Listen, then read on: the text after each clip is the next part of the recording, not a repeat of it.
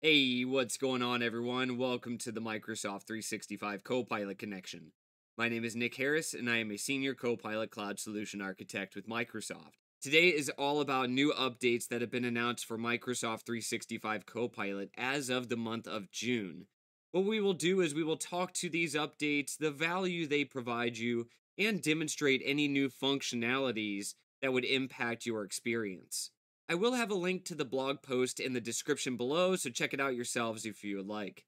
So sit back, relax, and let's hop right on in. So, starting off with focusing on updates that will affect IT administrators or key stakeholders depending on the functionality released. The Copilot dashboard is receiving some love. New metrics are being added around the type of prompts and capabilities that users are invoking within their Copilot experiences. As you see here, the ability to ask information, find information, create information such as brainstorming as well. Those are new categories that we'll be adding in a dropdown so you can directly see how your users are leveraging Copilot to understand the wide variety of capabilities they're invoking. This update should be rolling out to the Copilot dashboard here in the month of July. Also, for the Copilot dashboard rolling out in June, there was an update for meeting metrics that are captured via the intelligent recap capabilities.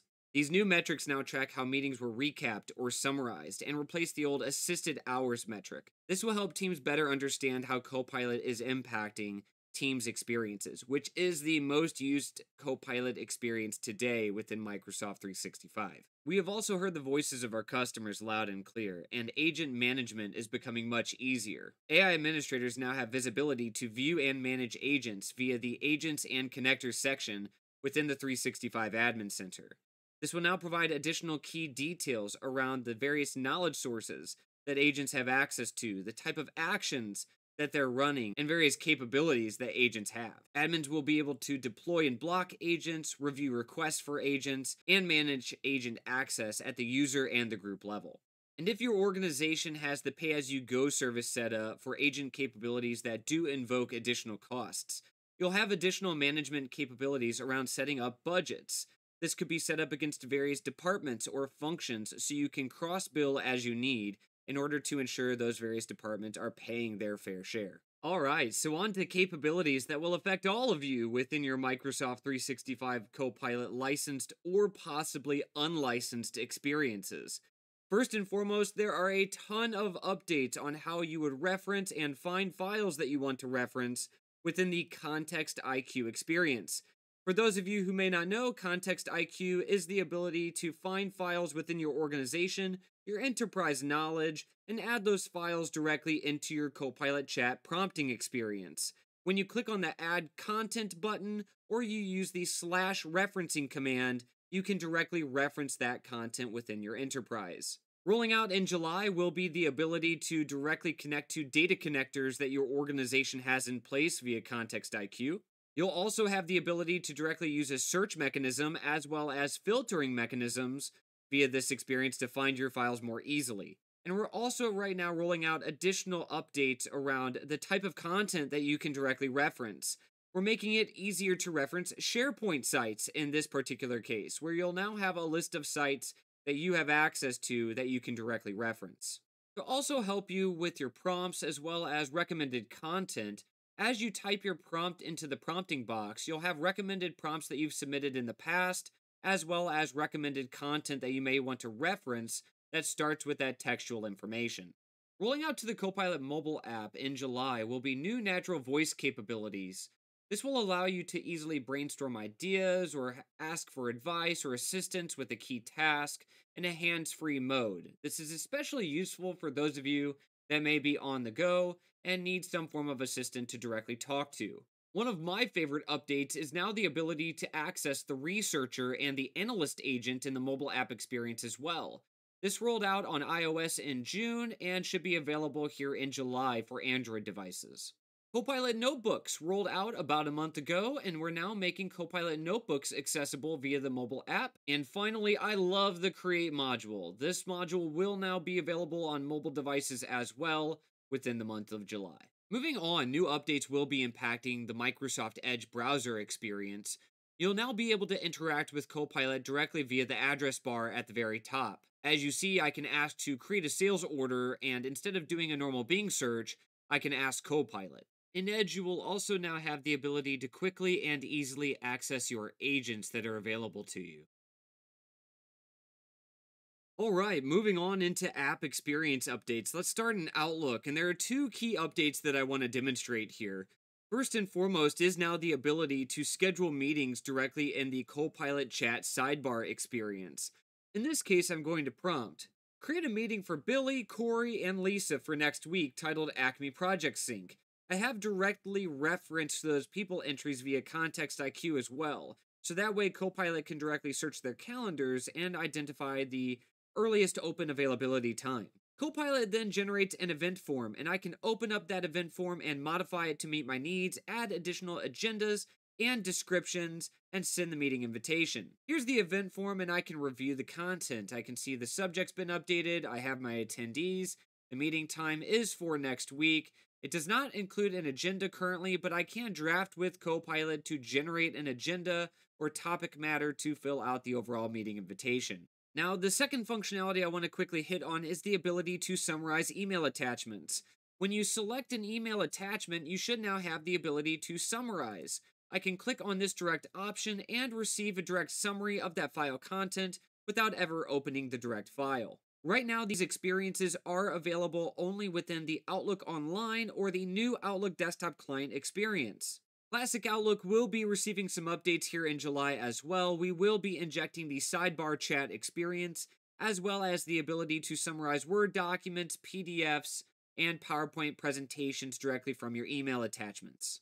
For those of you on the go, the Outlook mobile application is also receiving updates for functionalities currently available in the web. Utilizing the Prepare with Copilot option, giving you the ability to gather and summarize relevant contextual information, task work, documents, and resources that all relate to the meeting. Also, now the ability to leverage the Schedule with Copilot option directly against your email threads, creating meetings aligned to the email content, which then fills out the overall description, agenda-based information, and attaches a copy of the email thread to that meeting invitation. The ability to leverage the Prepare with Copilot option is rolling out across device experiences in July, and the ability to schedule with Copilot is rolling out to iOS experiences in July as well. Now, new updates impacting the Copilot chat experience. We've actually talked about a few of these already. In the previous video that I released, I talked about the new GPT-4o image generation capabilities that have directly rolled out to Copilot Chat and the Create module that we provide. However, there are some new additional updates that you will find valuable within this chat experience as well. Now, the increase of file size upload limits that will be increased to 512 megabytes, and the ability to summarize documents in a longer format will be available to you as well. These updates have rolled out as of June. Now, one of the most important updates that I believe will create significant impact in the long term is Copilot Memory. I'm really excited for this one. And this is the ability for Copilot to remember certain key aspects about you and the type of topics you prefer, or your writing style, or data formats that you require. This is what I consider to be the first step in built-in personalization within Copilot chat experiences. And I think the example that's provided here on this key slide helps to shape that overall experience. You can have Copilot ask you key discovery questions about the different types of things that you're interested in. In this case, maybe I want to understand key aspects about my writing style and have Copilot intake that information into its memory. I can prompt Copilot and say something along the lines of, "Can you ask me 5 questions to learn about my writing style?"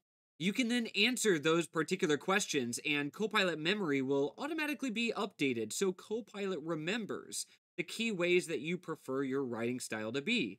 That would then assist with forming new output from Copilot in the ways that you require, creating a more personalized experience.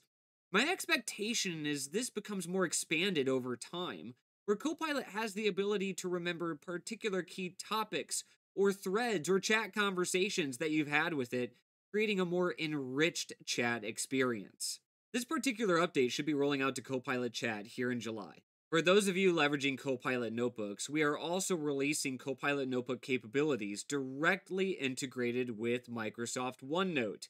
If you're like me, I'm an avid OneNote user, and now having the ability to easily access my Copilot notebooks via OneNote makes the experience more seamless and easier to manage. This update should be rolled out to the OneNote desktop app experience at this current point in time. However, if you do not see this update in your experience, it may be due to the app channel that your organization currently has set for your Office apps. And if you are curious about what a Copilot notebook is, check out the previous video on Copilot notebooks that we have here on the channel to understand all the key aspects of what a Copilot notebook can do for you. In PowerPoint, the narrative builder experience is also being updated. After you submit your prompt in order to generate your overall outlined narrative, you'll have the ability to select image settings. And this would allow you to directly select from certain types of images, such as images available as a part of the Microsoft 365 content library, or if your organization has these settings set up, the ability to select from your organization's brand library. And finally, if you want to intermix the two, you could select from both. This will then assist with branding your slides with contextually aligned images, either from your brand or from the stock images Microsoft makes available. Another new capability having rolled out in June for Microsoft Excel experiences is the ability to receive more explainability around column formulas that exist within your datasets. As you see, I have this particular field selected within my dataset, average units by segment, and within my formula bar, I have the formula, and maybe I want to understand a little bit about what that formula does. I can click on the Copilot Skittle and select Explain this formula. Copilot then automatically submits the prompt for me so I can get an explanation about what is happening. As you see here, we have a list of key points on what that particular formula function does and the fields that it directly references. We also then have the process of what it's actively checking through and validating.